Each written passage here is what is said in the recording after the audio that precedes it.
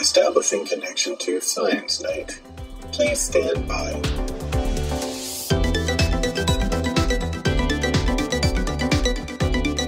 Welcome back to another edition of the Science Night podcast. My name is James, and with me as always is Steffi. Hi. And Jason. Hello. Tonight, we are going to talk about busting beetles, magpie mayhem, and plastic policy. Later, we're going to have Steffi's conversation with climate scientist, political hopeful, and just kind of an overall amazing and inspiring person, Dr. Devyani Singh. But first, the news. We can't be a podcast that covers current events and pretend that the Russian invasion of Ukraine isn't happening. And I want to start this part by saying the most terrible outcomes that are going to happen from this are the loss of life, the loss of community, and just the suffering that comes with it by the people of Ukraine. And we also have to acknowledge the many Russian deaths that are occurring for absolutely no reason. But there are a lot of other outlets that are far better equipped to handle that reporting, and we are a science communication podcast. So we are going to talk about the Russian invasion in that context. And there are so many different stories and so many different angles talking about this. And some of them are a little less than true. Some of them are a little overhyped. So we're going to talk about that. So news team, what do we think? What do we got? Some scary stuff going on. I've been really impressed, though, with the tenacity and the speed with which several science-related endeavors have been quick to condemn what's going on and offer their own sanctions, so to speak. So, researchers at MIT who had helped establish one of the research universities over in Russia, and they've severed ties, at least formal ties, with the institution over what's going on. To me, that is really just exactly what needs to happen. We are in a place here where human life is being cost, and, science is very important. Science actually is going to help the human race in many ways. But one of the best ways it can do it right now is to condemn what's going on and say, look, the progress that we are making needs to halt because there are bigger things going on right now, and we need to show our solidarity with others. So, there's a whole bunch of stories out there that are enlightening and really sort of restore my faith in humans.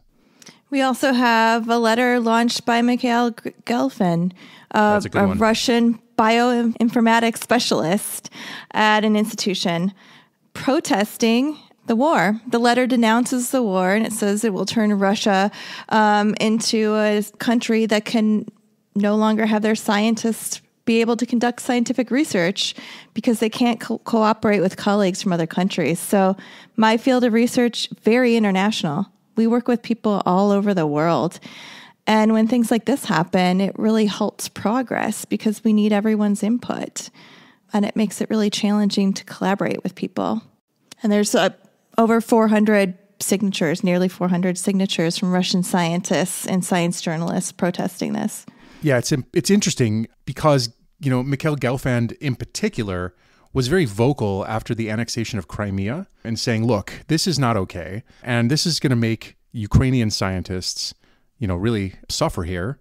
And so what we're going to do is make an effort. What he did was make an effort to go there and involve Ukrainian scientists in his work, to give lots of public lectures, to make sure that the Ukrainian science community didn't feel isolated, even though they were, the targets of Russian aggression. And it's really courageous of him to sort of pen this letter, knowing that, his life is on the line potentially. When you speak truth to power, especially in a place like Russia, you have to worry about, you have to take care of number one, and, that's yourself. But I think it's ratcheted up several notches when we're talking about doing it in the context of Russian government. And so, kudos to him, especially because he said to his students, look, this is what we're doing, but any of you who feel the need to protest, remember, nobody needs to be a hero. Take care of yourself. Don't put yourself in harm's way. Let me shoulder the burden here and the rest of the professional science community. To me, that was That was leadership. Mm-hmm. There's also, a fair amount of stories that are coming out about potential ecological disasters that could come from this conflict. We saw on the news huge fuel supply depots just on fire, spewing all of that into the atmosphere. The invasion made its way past the Chernobyl nuclear reactor facility, which seemed like on its face bad. And it's also led to a little bit of confusion coming out of that area about radiation spikes and the potential for something happening in there. And Steph, you read up on this a little bit more. Yeah. So, okay, let's just look at it from just high-level overview. The IAEA says that Ukrainian officials believe an increased radiation levels near Chernobyl may have been caused by military activity or vehicles that are just stirring up the soil. I mean, that's about it.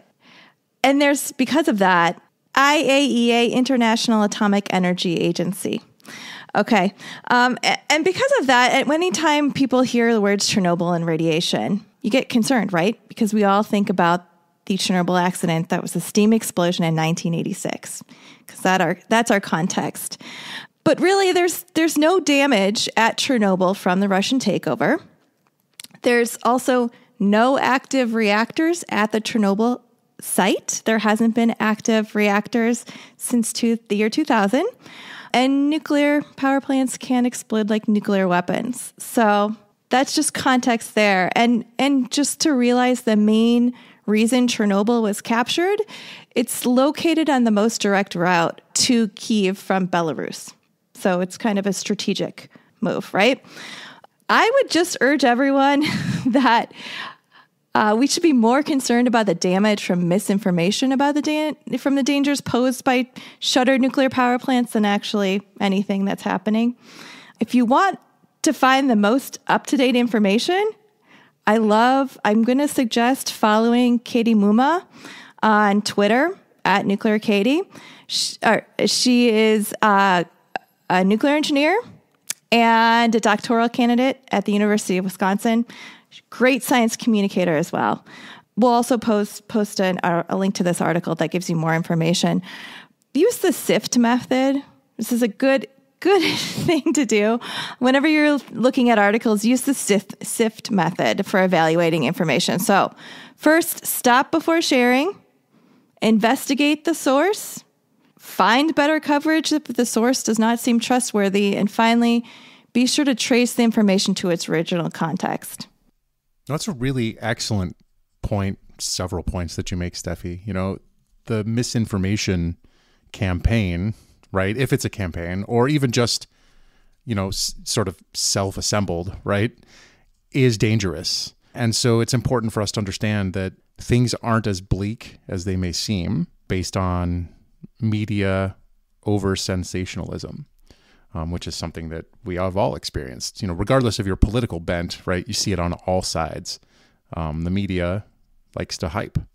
That's sort of their role. That's what happens when you have a 24-hour news cycle. They have to continue to generate headlines. And I'm not an anti-media person by any stretch, but it's important for us to understand that we are getting our information from very few sources. And when those sources don't have the latest, greatest information, misinformation can continue to spread. It's gotten even worse now where you have the wild west of social media, where there isn't a lot of regulation. But all of that is sort of background to the idea that while there may not be anything going on at Chernobyl per se, or anything that could, should cause concern, when you have one government take over the operations to, contain all of the radiation from another government in a hostile way, the potential for mismanagement of that facility is much higher than it was last week. And so while it may not be a problem now, it could still be a problem. And we have to figure out the best way to sort of figure out where the information that we're getting is coming from and how do we trust its reliability. Yeah, so all the radiation's contained. I mean, they did all of that from Chernobyl. The concern would be if you're bombing the site, right? That's fair. Yeah. So like I said, there is a lot going on in Ukraine right now. There is a lot that will be going on for a long amount of time. And I should probably put a timestamp. We are recording this on Tuesday, the morning of Tuesday, the March 1st, just in case something drastically changes before the release of this. But, you know, don't get your news about this from us. There are a lot of sources. There are a lot of great sources reporting from inside Ukraine right now. But just like Steffi said, be careful about what you consume and what you share. Let's talk about another story.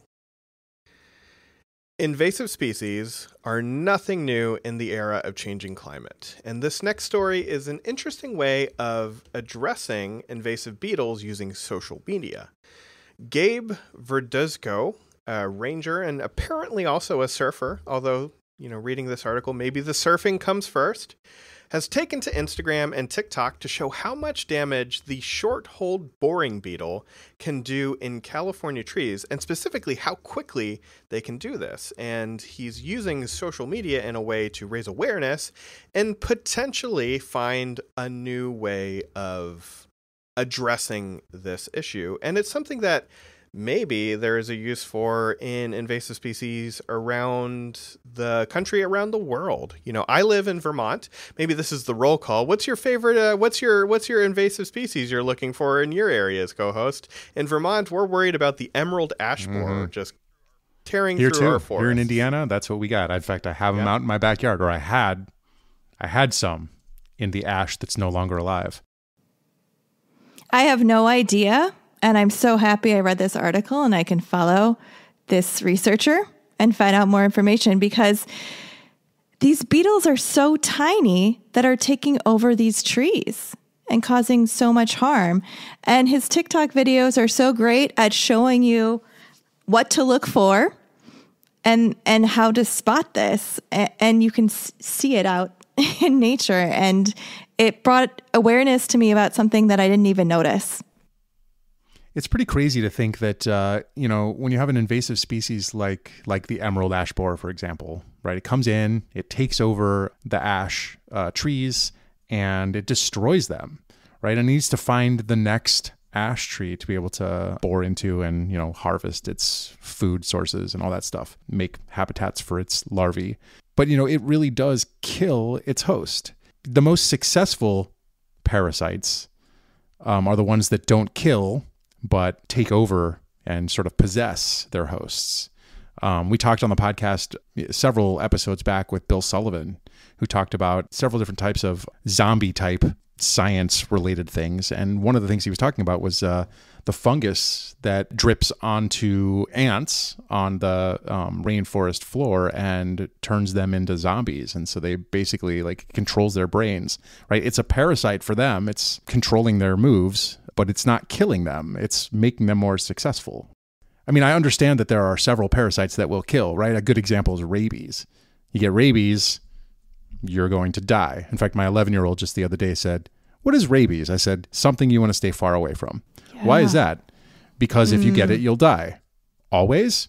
100% of the time, yes, you will die. There's not a cure for it. The cure, I guess, is really the prophylactic prevention, right? Don't get rabies.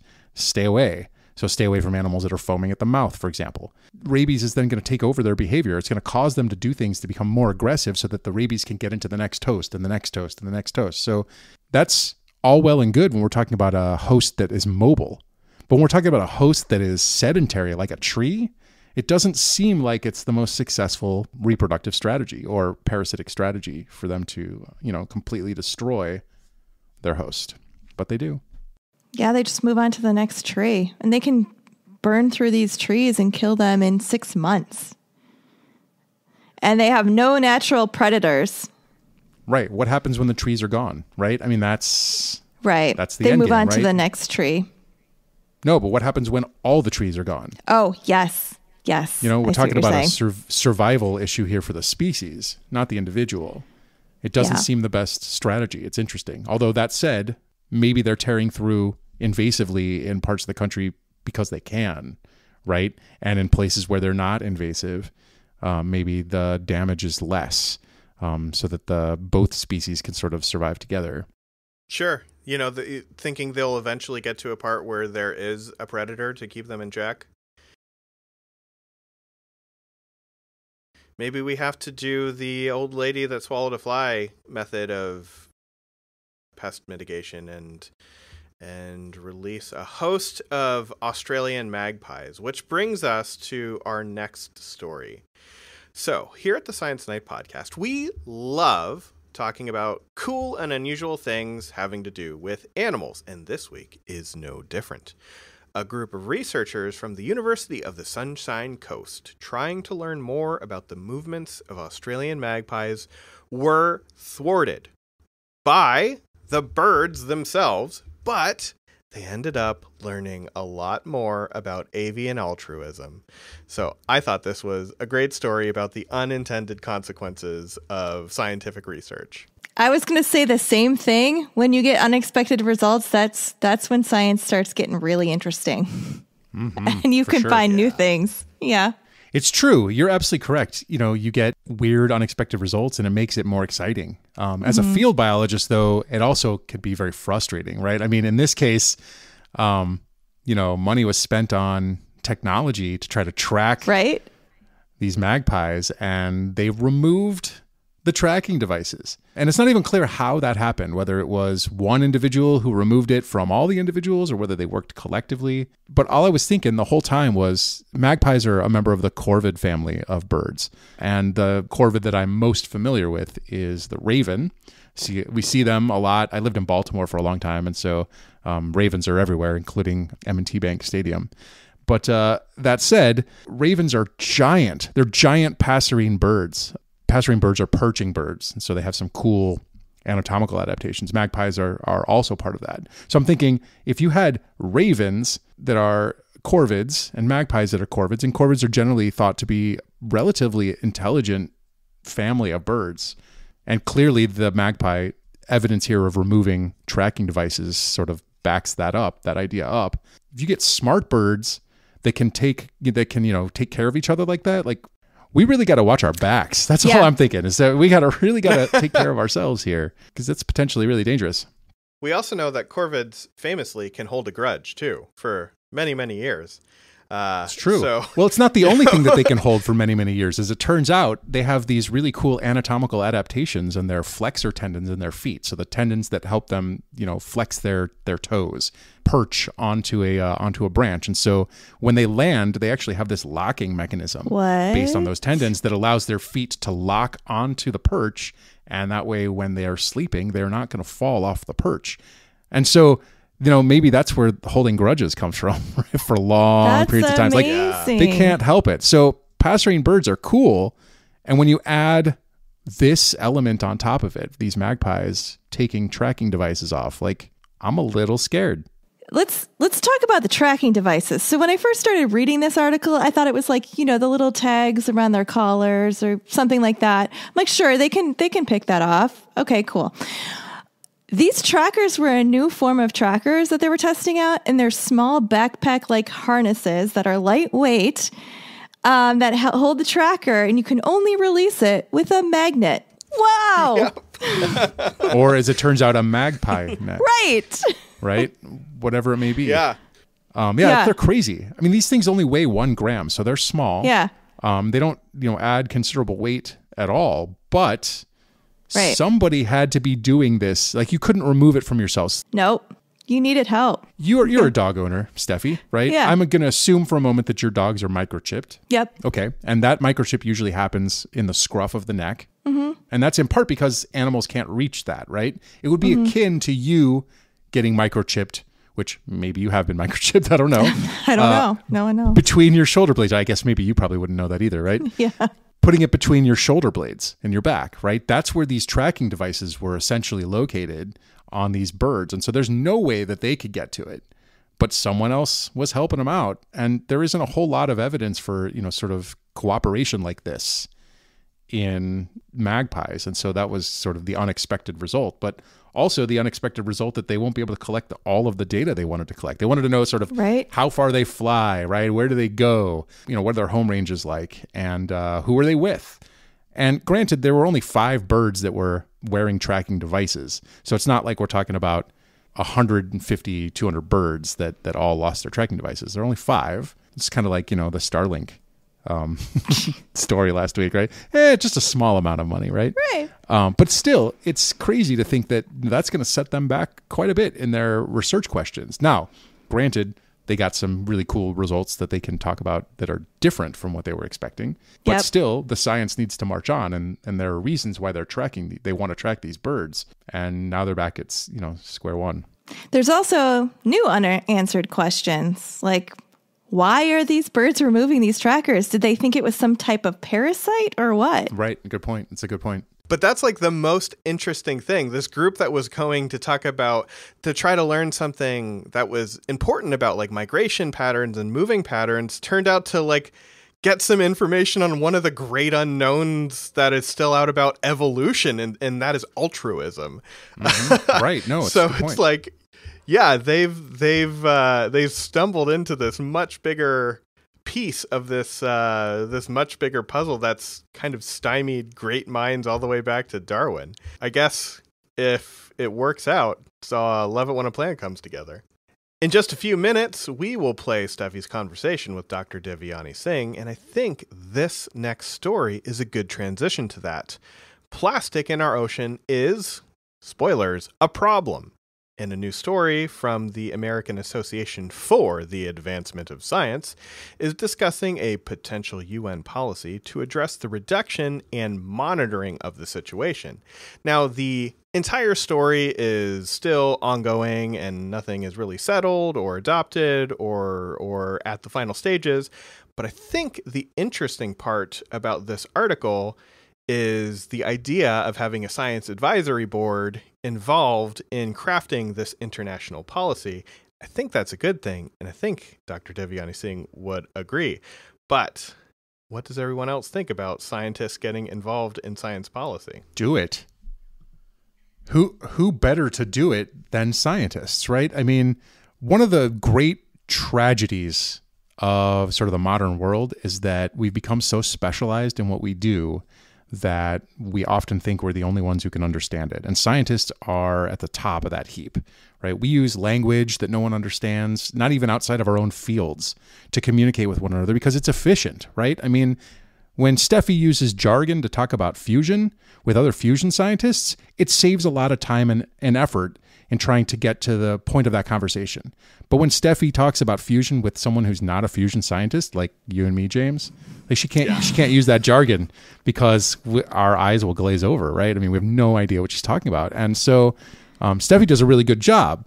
Steffi is one of the few scientists who do a really good job when you think of the number of scientists that are out there versus the ones who are effective at communicating with a non-specialist audience. And so absolutely, scientists should be involved in science policy. I understand that some people don't want to be involved in science policy because they think it detracts from their science. I would argue that the opposite is true. You can shed light on your science by bringing that science to policymakers in an accessible way. And frankly, if you have any federal funding for science, your obligation is to be telling the taxpayers who funded that work what you're doing. And that includes the politicians who may or may not have voted for that science.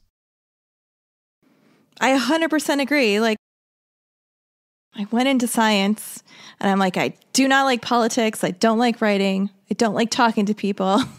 So I'm just going to hyper focus on my science and that'll help save the world.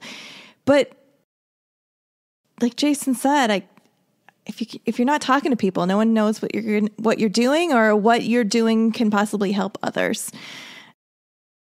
We need to be involved in politics. We need to communicate what's going on to make change.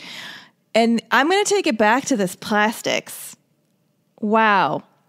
Each year, 11 million tons of plastic go in the ocean. This is a cargo ship worth every day of plastic we're just dumping into the ocean. That's not sustainable. That's bad. Yeah. I think this is kind of picking away at the old approach of like, who better to have involved in this monitoring process than the plastic manufacturing industry? Of course, we would want them involved in crafting this policy. And obviously that's not the way to do it. So having a science advisory panel that is involved with the monitoring, with the removal, with the implementation of regulations to just stop it before it happens, much better than, like, I don't know, Halliburton. Yeah, I think you could pretty much say that's true for anything involving Halliburton. Sure. Right? To me, having the plastics industry involved in this is probably crucial if you want to get buy-in, but to have them leading something like this would be akin to having a UN panel on discussing the invasion of Ukraine led by Russia, right? It's just toothless. It doesn't matter. It is just for show, and it's not going to be effective. What we need is buy-in from multiple levels with scientists at the top here, ones that are able to communicate with public and policymakers effectively if we're going to try to make any dent in this whatsoever. All politics are local, 100%, but sometimes you have to look through a different part of the prism, right, and see that the local politics also include a bigger geographic area than you thought. And so, as citizens of the world, we need to be working together. We need scientists from all over the world helping to solve this problem. We need governments from all over the world helping to solve this problem. We need plastics manufacturers from all over the world helping to solve this problem. But it starts by going and talking to your local elected officials and saying, we need to do something about this. That's why, again, I'm going to go back to it. I'm going to say every single scientist needs to be out there advocating for their work or for science funding in general, to their local politicians, to their state level politicians, to their country level politicians. That's why in 9 days, I'll be virtually on Capitol Hill talking to my two senators about the importance of increased NIH funding. NSF funding as well, but the real focus is on the NIH this time. For obvious reasons. I mean, we're still in the middle of a pandemic, even though you wouldn't know that from looking around in Indiana. It's important for us to really get out there and say, look, this is what we're doing. This is why we need more money going toward this. If we want to sustain our species, this is what we'll need to do. And scientists need to get over themselves and sort of get on the train here, because ultimately, if you're not advocating for more science funding to your local politicians or not advocating for governmental interaction here to solve big problems, you're not going to have the ability to do your science indefinitely, right? You're going to end up with a situation where science isn't going to matter because, not to be a fatalist here, but the survival of our species is sort of in the balance. And if we don't have our species surviving, there's no science to be done by us. Well, and it's not just scientists that can talk to their representatives too about supporting and funding scientific research. So I'm also going to DC to talk about fusion energy. So I can talk about Fusion Day, which happens every year. It's an advocacy day on the Hill, and it's open to not only active researchers, but people who are from nonprofit organizations, just people, if you're interested in supporting fusion energy. It's an established one day a year where everyone comes together to talk to their representatives across the country about fusion energy and the benefits of plasma science. And so I know from my field we do it. I'm sure there's other fields too. So if you're a scientist, probably you can reach out to your professional society. If you're a citizen who's interested in fusion, you can join me. So put that plug there. Yeah. usfusionenergy.org. Check it out. Oh my gosh, I didn't even have to plug the website. Thank you. That's right. Just permalink it. You make a really good point, Steffi, and that is that, I was speaking directly to scientists for a moment there, because I know that we have a bunch of scientists who listen to this podcast, but it's just as important for someone who's not a scientist to be advocating on behalf of solutions that we need to, solve problems that are global. And plastic pollution is certainly one of them. I think this one's great too, because it wants to identify and understand the scope of the problem. Answer questions like how much plastic is too much. And it's looking at establishing metrics. It's trying to reduce pollution by targeting plastic's entire life cycle, from birth as a raw material to death or, trash. Some people talk about how we're going to recycle plastics, but we're not even recycling less than 10% of plastics are being recycled. So this is a huge issue. There was a story in our local newspaper not too long ago about what kinds of plastics are accepted at Indiana recycling centers and what kinds of plastics are actually recycled. It turns out that the vast majority of the plastics that they will accept at the recycling centers here are just then chucked and they're not recycled. And it might be as simple as, we'll take this type of plastic, but the shape that plastic is in is not going to be something that we can sell. And so forget it. We're just going to chuck it. And that's demoralizing. How many of us recycle plastics every week thinking we're doing the right thing, and it turns out we're not, right? Well, we are maybe doing the right thing, but the right thing isn't getting done. We're not there. And so to me, that's just horrifying. How about we pivot to a conversation with a scientist that is going to actively seek change in policy? And that is our conversation with Dr. Devyani Singh, which will happen just after this message from one of our sponsors.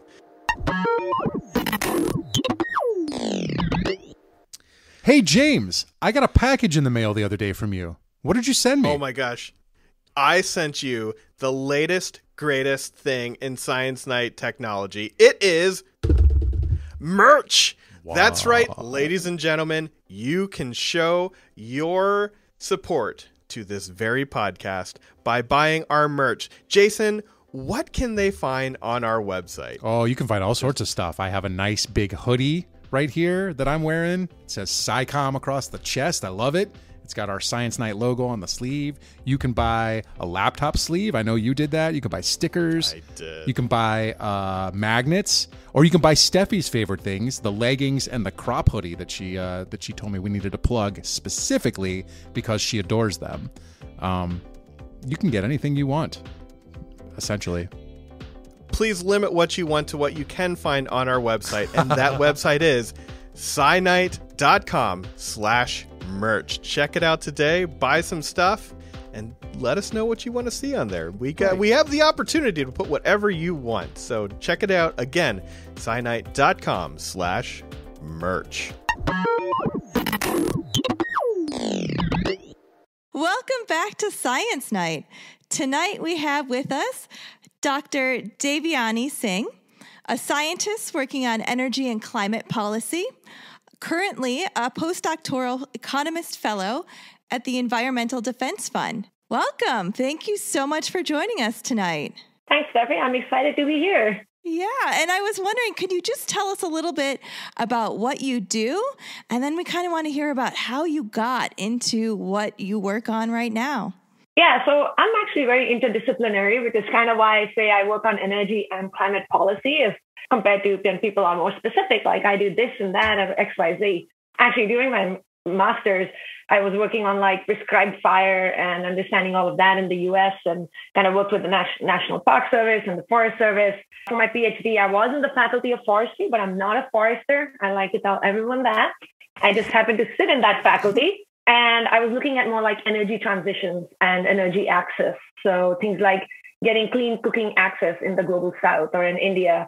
So I did a lot of that work. I did some work with the First Nations in BC, in the Great Bear Rainforest on like sustainable forestry initiatives. My previous postdoc was looking at oil and gas emissions and like looking at just transitions away from oil and gas and the methane emissions from there. And then now, in my most recent role, I'm looking at natural climate solutions and the role they will play in the next decade or 2 decades in climate mitigation.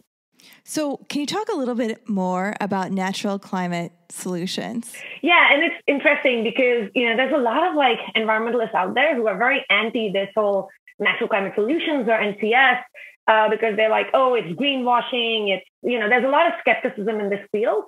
And, it's often justified. Because the way the systems are right now, they aren't very good. There's a lot of misunderstanding and a lot of confusion. So that's actually kind of what I'm doing. We're trying to kind of get rid of some of this confusion and solve and give these positive examples on how to make NCF effective and more equitable in practice. Personally, the way I look at it, and this is my opinion, not where I work's opinion, I like to look at we need to reduce our emissions. We need to reduce and move away from oil and gas. We need to mitigate that. But we can never actually truly be at zero emissions. And that's where I get a bit irritated with environmentalists who say, no, we don't care about net zero, we care about zero emissions. Is we'll always have emissions. Agriculture will have emissions. Other things will have emissions, right? Even if we get rid of fully oil and gas, we'll still need to mine for renewables and their, equipment and materials for renewables. So I think we can reduce almost 90% of our emissions, but there might be like that 5 to 10% that's almost impossible to reduce. And that is where we need to be able to use these natural climate solutions. The reason I say current net zero plans are all bullshit, sorry for the language, is because you even look at Canada, they're like, oh, we'll go net zero, but there's a plan to increase oil and gas production. No. So for when I say net zero, I mean reduce all the emissions we can, and then try to pull out or so-called offset. I hate the word offset, but offset the ones we can't. And I think I read it somewhere, which is very interesting. This is why people don't believe in NCF is if you look at all the current net zero pledges for countries or companies, we don't have enough land on the planet to grow that many trees, right? So that is why people think it's wrong. So they shouldn't be taken as an excuse to expand fossil fuel production and to continue what we're doing. But we need to be forced to, there's something called the Science Based Targets Initiative, which kind of says, reduce your emissions as much as you can and then offset the ones you can't. So that's kind of what the natural climate solutions are. So there are things like avoided deforestation, reforestation, better management of agricultural lands, agroforestry, wetlands, peatlands, and something that's not currently looked at, but could be interesting. And as people are looking into it and scientists are looking into it is blue carbon. So like open ocean. Oh, wow. Okay, that's great. I love that you have this interdisciplinary background. And so I have to ask, I work in fusion energy, one of those alternative energy approaches. How does that fit into when you're talking about energy policy looking forward in our portfolios? So I don't know a lot about fusion, but I know I always get confused between the fission and the fusion, and one of them is supposed to be better than the other in terms of environmental impact. So that's something you could help me with, but I think they all have a role to play. They are cleaner sources. We need to look into it because one of my major concerns is as we do this energy transition, I don't want it to go from being big oil to big green, to green capitalism, right? We need to make sure there's that justice and equity centered in it. And, as we put in dams or solar and wind, it doesn't become another way of land grab and shoving projects to indigenous territory without their consent. But at the same time, at this point, we need all sources of energy that we can. And from what I understand about fusion and all, it's a very powerful source of energy with little to no emissions. I say little to no because, we still have to mine for some of these things. Right. So that some of that supply, supply chain or what do you want to call them? Those emissions. But I think we need to be looking into every possible option we have at this point. We're running out of time.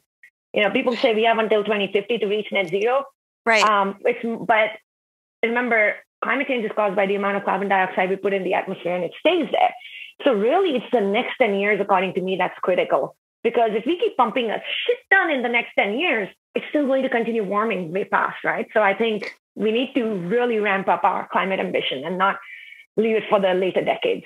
So you bring up this time and sense of urgency, and I love it. I'm with you there on that. What do we need to start doing now to make the biggest impact? If someone were to come up to you and say, what policy do we need to write and enact it now to start jumping on this 2050 goal, what would you do? Personally, I would say the one thing that can really make a difference is a Just Transition Act. And there might be other environmentalists who are like, oh, we need just a normal energy transition. But I say just transition because, like I said, we don't want to leave those workers behind, especially when you look at Canada. We have a lot of oil and gas workers and including coal workers in BC. We want to transition them. We've seen the collapse of the textile industry in the US. We saw the collapse of the forestry industry in the US and Canada. we didn't know these collapses were coming or the end was coming, right? So we couldn't protect the workers. We do know that the end of oil and gas is coming. It might be in 5, 10, 15, 20 years, but we know it's coming.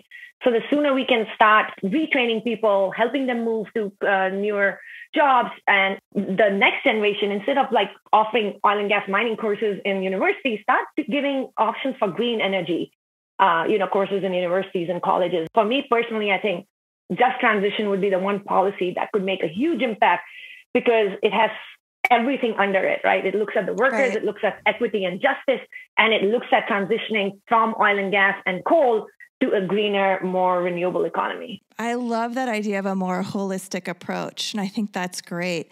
So a lot of people talk about climate change to save our planet, right? There's also economical impacts to it. Can you talk a little bit about that? Yeah, and I think the economics, a lot of environmentalists get told that, oh, you don't understand the economics of it. So like I tell people, I'm an economist and I'm a climate scientist, right? So I understand both. And I also have an MBA in finance and worked in corporate America, selling my soul for a while, but that's a whole different story. So, the economics, if you look at it, are actually clear. So I don't know how bad the impacts in the US were, but in British Columbia in 2021, we had almost every crazy extreme weather event. We had a heat dome where we had over like 600 people die. And we hit 50 centigrade degree temperatures unheard of in BC. Then we ended up, because of that, the wildfires, and literally towns burnt to the ground, like the town of Lytton burnt to the ground. And then we ended up with something called the cyclone bomb. We ended up with a water tornado at UBC. Should not be happening here. And then we ended up with... That sounds scary. Oh, but it's not ended there. Then we ended up with the atmospheric rivers after rivers that flooded BC and effectively cut off Vancouver by land from the rest of Canada for a long time. And we're still rebuilding our highways from that. And so it was like this meme I saw it in December. They said the BC advent calendar, and it's like June was heat dome, July was wildfires, and then December. And then we had the coldest winter in 50 years in Vancouver with minus 17 centigrade temperatures here, when it never gets that cold. So we had every extreme weather event. That's unreal. In 1 year, just 1 year you just mentioned. More like 6 months. It was between June and December. Right? And so my thing is, it's cost us billions, right? To rebuild highways, towns have to be rebuilt, all of these things.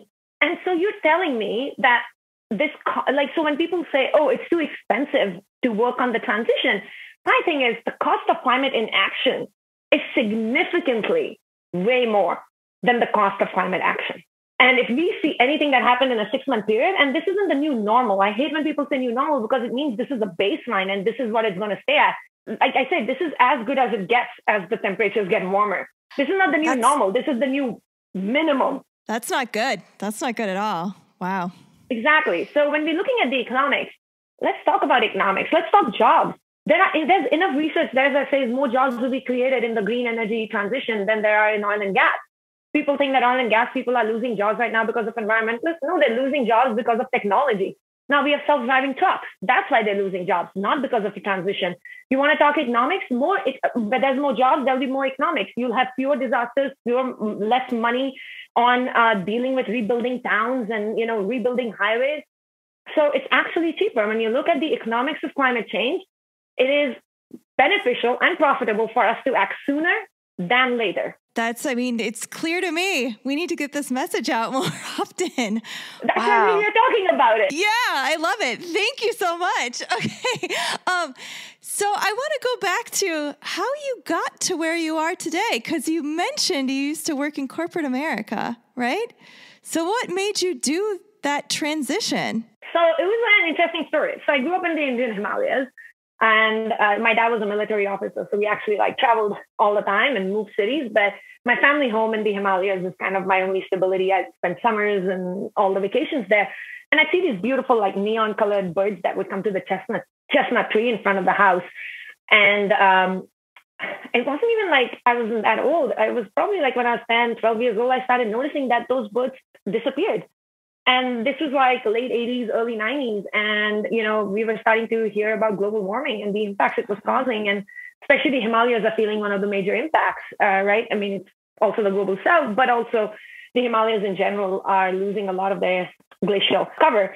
And so these animals were migrating to higher altitudes because it was getting warmer, and they were basically just going extinct. And I was feeling sad because I have had such a deep connection to nature and animals growing up in this forested Himalayan region.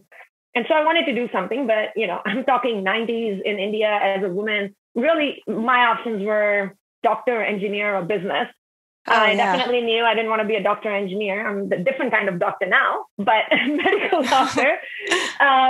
So I decided I do finance, I do business, I do finance, make tons of money, and then I would open up an ANGO or animal shelter homes. So that's like what my child brain thought what to do. And so I did business, and, I was in the rat race and ended up coming to the US to do an MBA in finance, which is what took me to Iowa City, as we were talking about earlier. There you go, Midwest.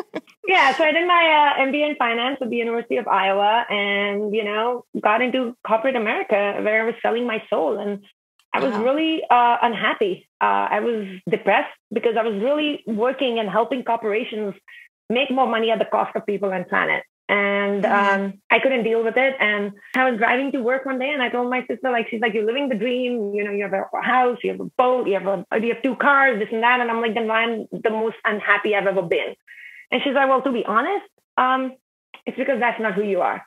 You've never cared about all of this. You've only cared about nature and environment, and you're not doing anything to work towards that right now.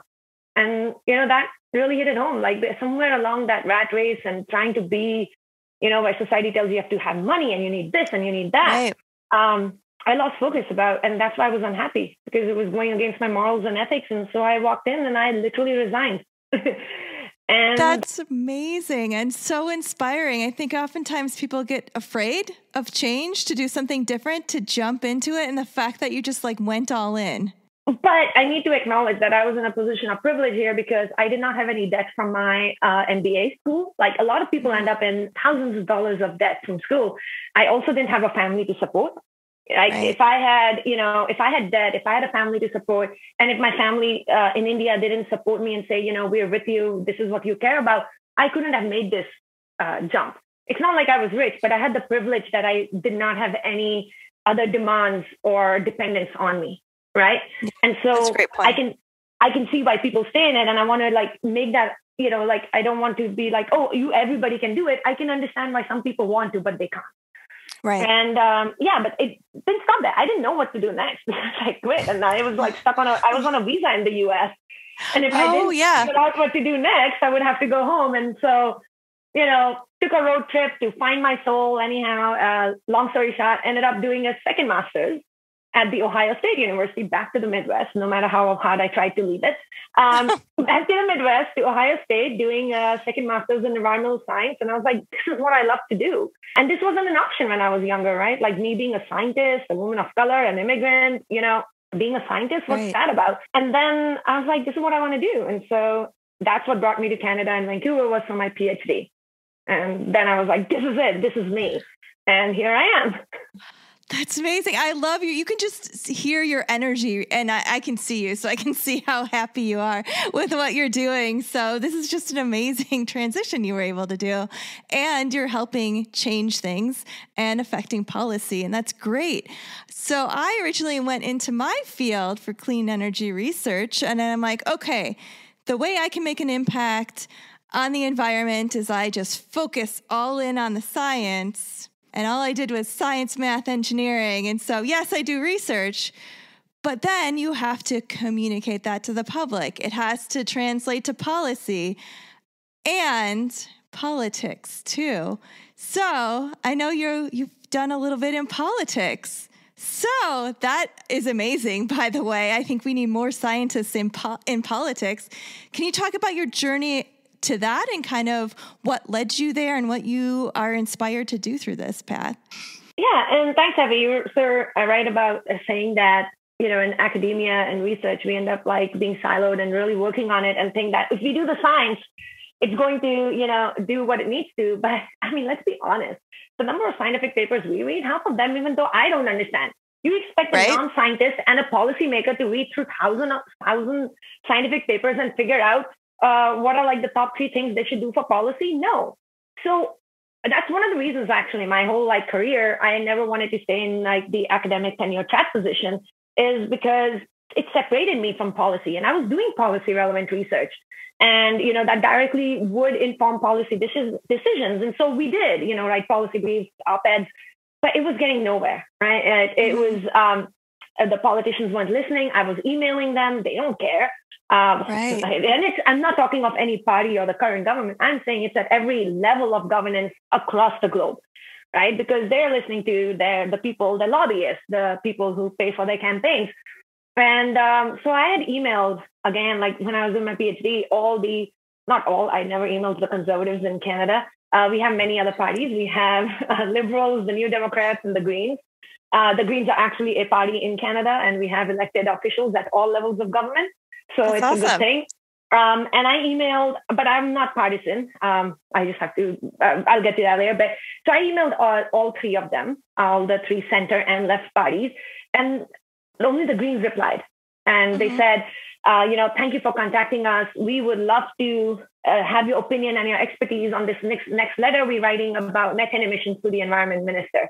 Would you want to have a look over and provide us your scientific expertise? And I was like, wow, this is the only party that cared and cares about scientific expertise in writing their policies. And so a few months later, I had an email from one of the Green organizers saying, hey, have you ever thought about running for political office? It seems like you'd make a great person. You're doing a lot of outreaches. That I said, I'll think about it. And then it's what's called a snap election, like an election when it's not a two-party system, and it's a minority government, a snap election can get called. Okay. And so I get a call from the Green organizer saying, you have 24 hours to decide if you want to run. And I'm wow, that was quick. Yeah, I was like, well, okay. And, I was really frustrated and angry. I was frustrated and angry that politicians aren't listening to science. And here was a party willing to give me the platform, a scientific platform to raise these issues. And I was like, you know what? I'll take the science to politics. And I said, yes. I had no clue what I was getting into. I didn't know the first thing about campaigning or running for office. And my whole campaign team was my partner and me and a good friend of mine. And I'm like, so they're like, what do we do as campaign managers? I'm like, hell if I know. But we're PhDs. Let's research how to do campaigns. So we ran a blitzkrieg of a campaign. It was a snap election runs only 4 weeks. Wow, we had only 4 weeks, but I ended up getting the highest percentage of any Green candidate in my riding. The last one got 6%. I got 18 against a cabinet minister that everybody liked. Wow. Yeah. And, I realized that people wanted a change. And that's what got me into it. I ran provincially then. I ran federally last year, and now I'm planning to run for city council. But it was that first run that people literally came up to me on the streets and said, thank you for running. You've given us hope in politics again. I had professors at UBC email me and say, I voted for you because I know you'll do the right thing. And we need more the voice of science. I had South Asian women message me saying, thank you for running. For the first time, I feel represented in politics. I had students emailing saying, nobody cares about us because we're international students and we can't vote. But, you understand what it's like. You were an international student. You were an immigrant and, you understand these issues. So thank you for running. I had so much support and positive feedback that's kind of what it became about then, was not just about raising issues about climate change, but about standing up for the voice of the people, the voice of the marginalized, the voice of the poor and the normal people, not the 1%. And that's what I'm doing. And I'm going to keep running. I'm going to keep holding politicians accountable because that's what we have to do. Because, we are running out of time. And it's, like I said, be the change you want to see in the world, right? I figured I totally agree. Politics. Be the change, be a voice for people, and be the bridge between science and politics. I love it. That's amazing and inspiring. And it sounds like a lot of energy and work went into it too, and continues to go into it. It's exhausting. But what I've enjoyed most is both the people I ran against are well-known cabinet ministers and have been elected for a long time. And they won't usually listen to me. But because I was running against them, I was able to debate them on a regular basis during the election for an hour, hour and a half, 2 hours, and basically call them out on all their policies and the lack of science and evidence, and call them out on their lying and gaslighting people. And that is a platform that, like, for me, it wasn't like it's okay if I didn't win, but it gave me this powerful platform to speak up for the people and be like, this is wrong. You know what is wrong, but you're doing it because you care about profit more than people and planet. And when else can we say that to politicians? Right? Exactly. We need more bold people like you out there in the world. Thank you so much for doing that. So what do you do? I mean, science, politics, you work in your community too. What do you do in your free time to give you a break from all this? It's not a lot of free time, but I have a puppy who's turning 1 in 2 days. Yeah. He's turning 1 year old. He's a husky Australian Shepherd mix, and he basically takes up whatever free time or not free time I have. But I also play ultimate frisbee. I used to play on a club team. I've been to worlds, I've been to nationals, but now I just play league. Getting too old to beat up my body in competitive frisbee. I love running. I'm always running the trails in Vancouver. I'm hiking in the summer. So, growing up in the mountains, I need my access to forests and nature, and Vancouver is a city that gives it to me. So yeah, the puppy and sport and running takes up most of the time. And, my puppy, by the way, you can put this in there or not. Like, he has his own Instagram. He loves having followers. He's very cute. His Instagram handle is West Coast Panda Boy. Okay, I'm going to follow it on Instagram. Definitely. So you have an amazing amount of energy, and I love how much you are doing in this world. So thank you so much for joining us on Science Night. Where can people follow you? I know we know where to follow your puppy on Instagram, but where can we follow you? Well, Twitter would be the best because that's like the one I use all the time, be it for politics or science. Like right now it's science. If I'm running for political office, it becomes political. So that would be just at Kumari_Devyani, KUMARI_DEVYANI. I do have a Facebook and an Instagram, but that's pretty much political. So I really use it only during my political campaign. So Twitter is what I run, and I would say the easiest way to connect with me. The other two are purely political. Got it. Anything else you want to talk about? I think I want to tell people that, I think a lot of people who are scientists would be listening is you don't have to necessarily run for politics to be able to make change.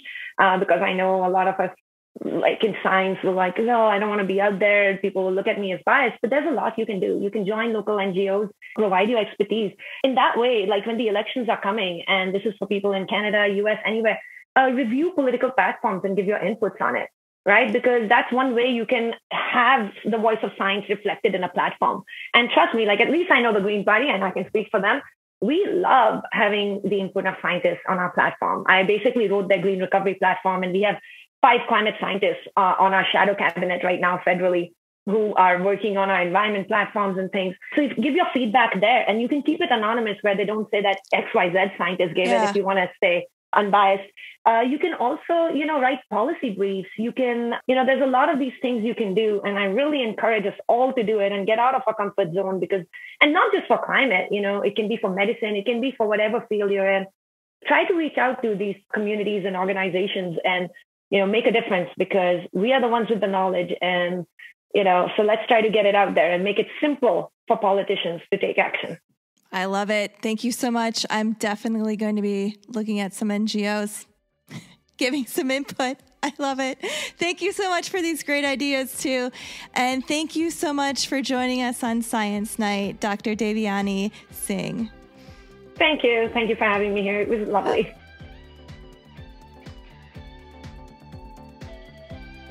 Thank you so much to Dr. Devyani Singh for talking to us. That was such a great conversation. Steph, you did an amazing job with our guest. That is going to do it for this episode of the Science Night podcast. If you want to follow me, my name is James Reed, and you can go to my Twitter at James_Reed3. Steffi, where can they follow you? You can also follow me on Twitter at Steffi Deem. Jason, where can everybody find you? You can find me on Twitter, unless I'm curled up in a fetal position like I have been for the last couple of weeks, but Twitter at OregonJM. Yeah. You can still tweet from a corner. Yeah, Huddled up. At least the Sixers are doing well. That's the only thing I can say about my Twitter page right now. So you can enjoy my tweets about the Sixers' rise. Otherwise, yeah. If you want to follow the Science Night podcast, go to our Twitter at Science Night and the number 1, or go to our website, scinight.com, where you can find our back catalog. You can find out our other social media handles. You can even buy merchandise to support this podcast. Everything and more you would ever want to find is at scinight.com. We will be back in 2 weeks with another episode, and until then, have a great night.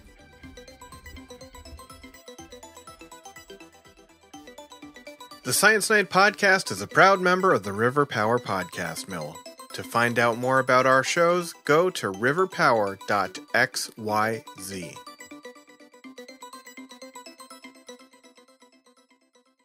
Thanks for listening.